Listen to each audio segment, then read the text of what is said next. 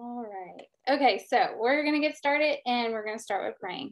Father, I just thank you so much for letting us come here today. I'm very thankful to be able to teach these children across through Zoom. And I thank you, Father, for the opportunity to be here.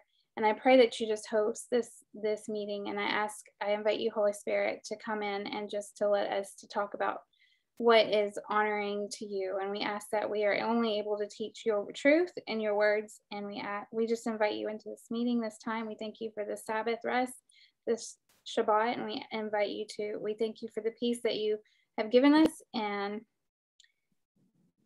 have your way here today. In Yeshua Messiah's name, amen.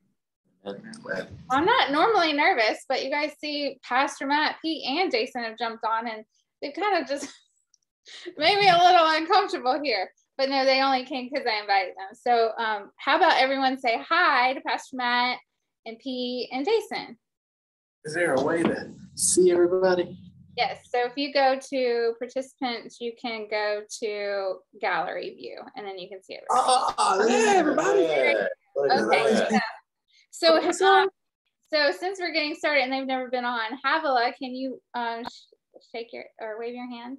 This is Rita's daughter. So you've talked to her and Chris a lot online. So there's Havilah. And then we have the Bivens. So can you say hi, Bivens? What's up? And then we have Lily and Lexi, and they have their camera off. They're probably hanging out in bed, but they're there hanging together. And then we have the Ardens, and you guys know the Ardens. So hey guys. Yeah.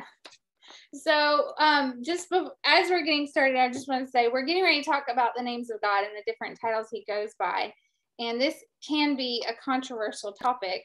And so I'm trying to make sure that I present this in a biblically accurate way and in a way that honors God. So I've been sharing the emails and my newsletter with Pastor Matt and Jason and Pete. And I was telling Jason this morning that, I was a little uncomfortable. So he said he would jump on, and he brought Pastor Matt and Pete along with him. So they will be able to interject whenever they want as I go over what we're going to talk about. But our scripture that we're going to talk about right now is in Psalm 9:10, and it says, "Those who know your name put their trust in you." So when you think about understanding who someone is, when you understand who they are, you can actually have a better relationship with them when you understand all the things that they do. So I want you to think about your mom or your dad for a minute. They're not just mom or dad, right? They play different roles in your life. I personally, how many of you think of different roles that I can play, and then I can add to it? What are some titles that I have? Havilah, what's one thing the title that I have in my life? I have the titles like teacher and mother and wife and friend. Yeah, so those are definitely one. And for me, to you, I'm your teacher, right? So I'm your teacher. To Jason, I'm his wife. To my children, I'm a mother. To my mom, I'm a daughter. So we all, and I like to call them hats, but I changed it to titles. We all put on different hats or roles in our life. And as we begin to understand the roles and the hats that we play in our life, does that change who I am? No, it just defines me more, right? Those are all the things that make up who I am. So when we think about the names of Yahweh or God, we need to understand all the roles he can play in our life. And the more we understand who he is, the titles and the roles that he plays in our life, the more we can put our trust in him, just like it says in Psalms 9:10. Those who know your name put their trust in you. So by understanding his roles and his names, we are able to put our trust in God and Yahweh. So not only am I a daughter, a sister, a mom, a teacher, a friend, I'm a leader.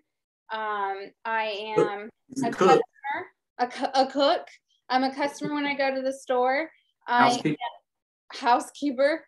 I don't like that title at all. But there's a lot of things that I can do throughout life that define who I am, that help make up who I am. Sometimes when I was CrossFit, I tried to be an athlete, not a good one.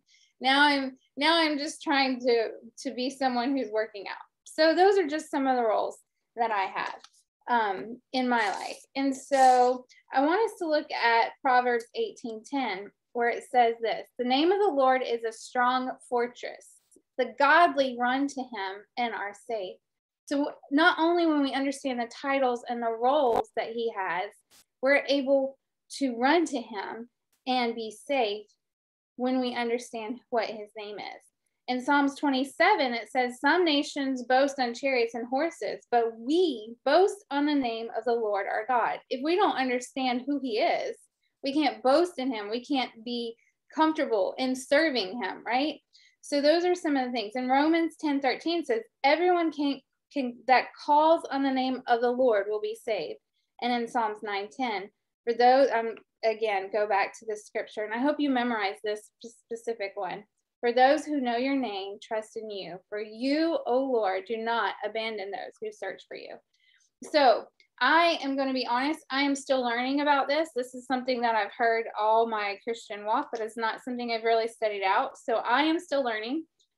That's why I've invited Matt and Pete and Jason in. But first we're going to start with Yahweh. I am who I am. In Exodus 3, this person went and was appearing in front of a burning bush. Who was that particular prophet? Does anyone know?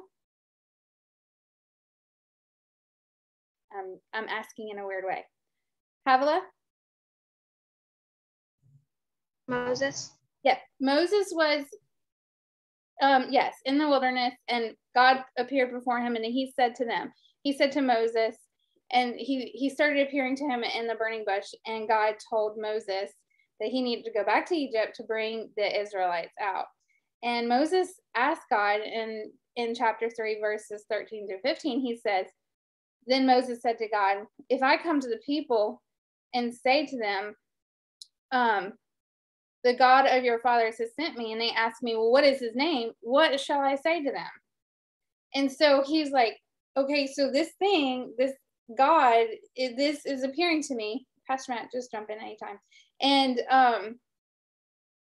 he appears to Moses, and Moses is like, well, who am I supposed to tell him who sent him? So this is the first time we actually understand the name of God, who we actually get the experience. God reveals his name. All the way up before, from Abraham, Isaac, Jacob, he didn't have a name. So God says to Moses, I am who I am. And he said, to say this to the people of Israel, I am has sent me to you. And then God also said to Moses, say this to the people of Israel, the Lord, the God of your fathers, the God of Abraham, the God of Isaac, the God of Jacob has sent me to you. This is my name forever, and thus I am to remember throughout all the generations. So God revealed his name to Moses for the very first time, his real name, to Moses at the bush. And that is the name Yahweh. And it's spelled Yod-Heh-Vav-Heh. I think some people say YHWH, YHVH. Those are all out of my understanding. Like, it's just Yahweh. And people pronounce it different ways. Pastor Matt, you want to jump in right here before we talk about Elohim? Anything you want to add? Oh, it's unmuted? Yeah, for sure. Yahweh, as we pronounce it, yeah, Yahweh was the formal name that was carried throughout Israel's tradition. That was given to Moses or revealed to Moses. And most popular opinion, which I lean towards, is the all-existence one, the I am who I am, if you will. And so, Katie, you absolutely nailed it. This is the God being revealed to Israel and Moses that has no other God before him, has no other God above him, doesn't report to anyone else. All existence comes through him, and he is the self-existent one. And so, I think you absolutely nailed that. And it's such a powerful statement because no other gods in the ancient world of the pagan nations could ever even come close of claiming such a status and weight in a name. And so, absolutely. I think that totally agree. And that's what makes that moment in the story of the Exodus just so potent.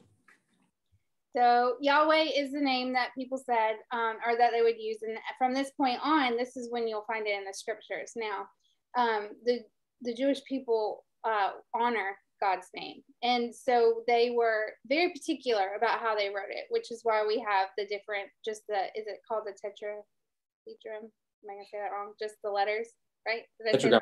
Yeah. Tetragram. See, I told you, I'm still learning. So that's why they are very particular about how they wrote it, how they said it. And so they wanted to keep his name just for reverence. You think back to the Ten Commandments. It says you are to, is it not? You're to honor his name. You're not to profane his name. You're to represent him in the right way. And so a lot of people think that that means, like, if you just say, oh God, or oh my gosh, or something like that. A lot of people think that that is actually using the Lord's name in vain, and that's not actually as correct. Actually, when we are looking at using the Lord's name in vain, is when we take Yahweh, who he is, I am who I am, and we misrepresent his character, who he is. When we are representing him to other people, and we represent him in a false way. When Moses was leading the children out of Israel and God told him to strike the rock, Moses was aggravated with the people, with the complaining. God wasn't aggravated with the people, Moses was. And Moses hit that rock angrily 3 times, and he added to what God told him to do, and he misrepresented God, portraying God as angry and frustrated with him.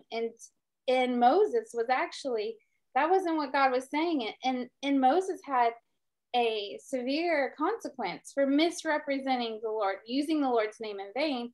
By misrepresenting him, he wasn't able to enter the promised land. And so that was a severe consequence. So if Moses, a prophet, someone who led the people out of Israel, someone whose face shined with the glory of the Father because of how much time he spent with him,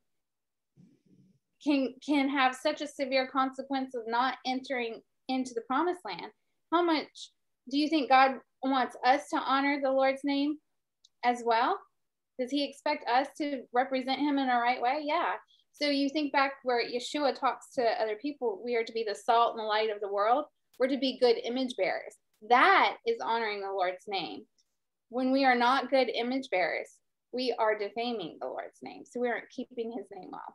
So I do like to tell my children, this is an opinion, it's not scripture, that if people don't like you, say, oh God, or something like that, and they think that you're using the Lord's name in that way, just don't say it. It's not that hard. So you just respect people for where they are. So sure. Yeah, Katie, go ahead. Sorry. No, I think you absolutely nailed it. Yeah, the I am who I am, or I will be who I will be is another translation. But yeah, Yahweh, this existent one. The power is in the name there. And one way that it was explained to me about taking the Lord's name in vain. Have any of you guys ever been a part of a soccer team or a t-ball team, baseball team, sports team? A couple of you? All right. Nothing? No sports? Okay. Did they give you a jersey to wear? A special uniform that you have to wear? What does that represent? Why do you have to wear a uniform? So you know who you're playing for. You know what team you're a part of, right? What would happen if you wore the other team's uniform on your team? Would that be a bit confusing? It'd be kind of weird, wouldn't it? No one would know what's going on. They wouldn't know who you're associated with. And you would actually maybe bring shame to the other team because you're scoring points against them. When we're called to be followers of God, we're kind of given that jersey, and that jersey is his name upon us, if you will. And so when we walk out into the world, we're wearing that jersey. And when we act in a way that is not right for the team we're playing on, when we act in a way that is against the ways of God, that's dishonoring of the team we're playing for. That's dishonoring of his name, if you will. And so that's how it was always explained to me, is that when we bear his name, it's like wearing the jersey with his name on it. People see us. They see that we are a follower of God, a follower of Yahweh. And if they see us doing things like lying or cheating or bullying or teasing other kids, that doesn't represent our God very well, does it? And so that was always something that really had a huge impact on me.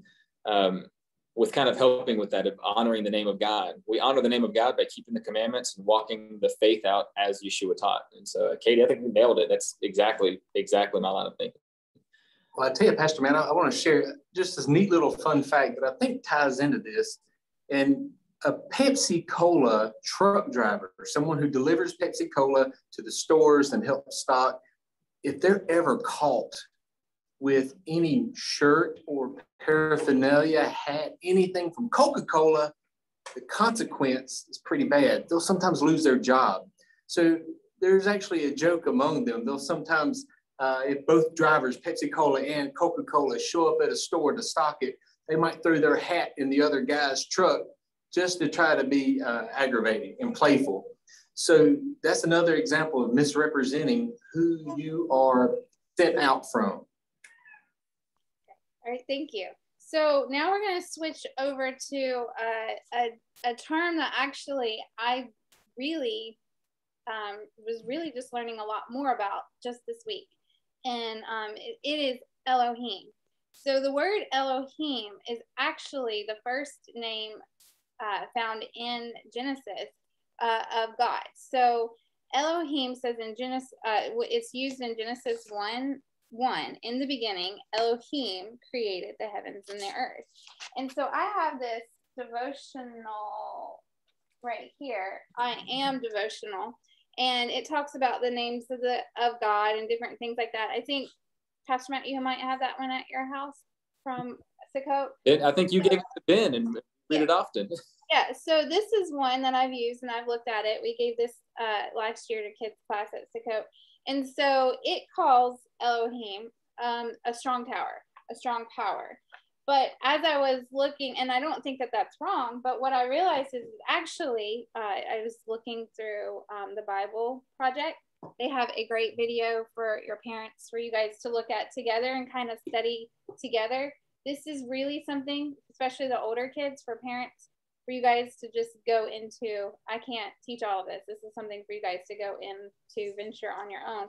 But it really gets into the name Elohim. And the word Elohim is actually a title. It's not God's actual name, just like I am a daughter, just like you're a son or you're a daughter, and your parents have the name of mom and dad. It's the title, right? So Elohim is a title that we have. And so it's the piece of a puzzle of who God is. So Elohim actually means mighty one, supreme one, or God the creator.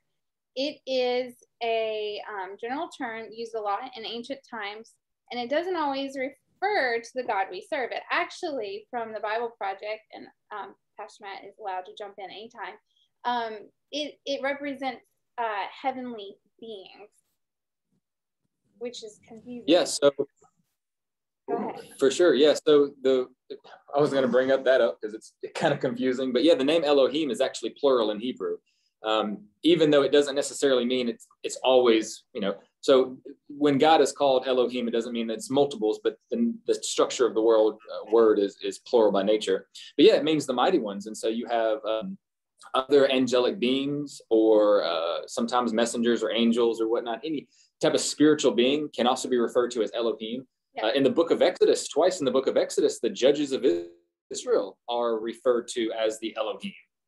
Because they're the ones with the authority in the context of the story. And so they're actually referred to as the Elohim. So it's the ones with the name carries the context of having absolute, or at least a high level of authority within whatever scope the context is. So lots of authority, lots of might, lots of power, just big, powerful character. And so, of course, when Yahweh is referred to as Elohim, it's the absolute power and authority within the domain of everything. He is the Elohim. And but yeah, the title can be used all throughout Scripture to both judges and other spiritual beings as well, like angels and such. So I want you to everyone picture your mom in your head.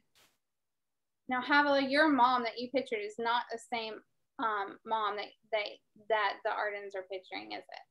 The title is mom. And so that's when we are saying Elohim, when we're spiritual beings, like up in heaven in God's throne room, we have the cherubims and different ones in there saying Hosanna, Hosanna, glory to God in the high, or they're praising God's name, right? So praising His name. Holy, holy, holy. Yep. Holy, holy, holy. Yeah, sorry. And so they're praising God's name, and so those might be considered Elohim because they're in the spiritual realm. But like Pastor Matt was saying, Yahweh, He is the highest of all. So just, it's a title, but He is the King of Kings. He is the Lord of Lords. He is over all. So Elohim basically means Lord, and it's just a title. It's a generic name that can just like a mom, it means different things to different people, but we all understand what the title or the role or the person who functions as a mom is. It doesn't, you don't have to say Miss Katie or Katie Price's mom. You understand that I am mom when I'm talking to my daughters. And that's the same way with God. And so that was pretty much, I feel like, all of that we are going to get into today. Pastor Matt, Pete, Jason, is there anything you would like to add before I give them talk about the thing that we're about to, the challenge that we're doing, the Bible challenge? No, are we still talking about titles? Anything else that you want to add about Elohim or Yahweh, any of that stuff? Do you have anything else you want to add? Were you going to bring up Father by chance? Not yet. Next week. Not yet. No, I'm good with Elohim. That's the mighty ones. Yes. Okay, so we are just going to end there because, like I said, back with Psalms 9:10, it says, "Those who know your name put their trust in you." And so today we're only talking about Yahweh, and we're talking about Elohim. And then next week we will get into other titles, other positions that God carries in our life. So that sums up that. I want to thank Pastor Matt and Pastor Pete and Pastor Jason for getting on with us. But okay, so are you guys ready for the challenge that the Fit Kids are getting ready to do? And Bye guys, great to see you. Hey Evie, what's up?